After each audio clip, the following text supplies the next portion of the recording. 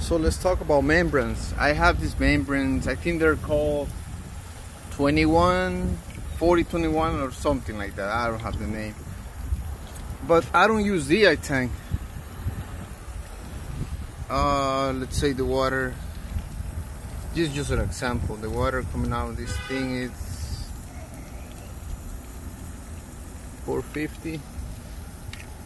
Let's take a look about the water coming out. Here, this thing is leaking right here.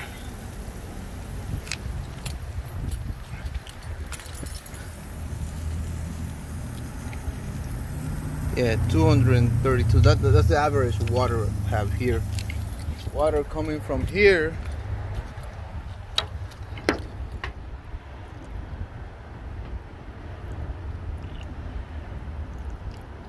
I have these membranes for about over 2 years now,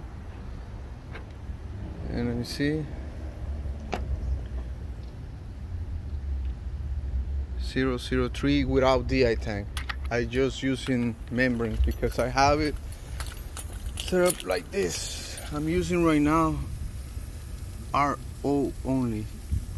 I'm not using DI tank. So these 4021 membranes are bringing it down from 200 to 003, 004. So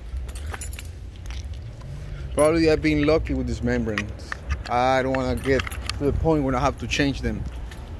Alright guys, so another video. I'm not a professional YouTuber or anything. I just got curious about, going back doing some amateur videos because my KD window cleaning, my friend from Florida, he kind of inspired me to bring it back. Alright, so long life to KD window cleaning. I hope I say it right because I don't want to pronounce it wrong. I want to check his channel. Alright, thank you guys.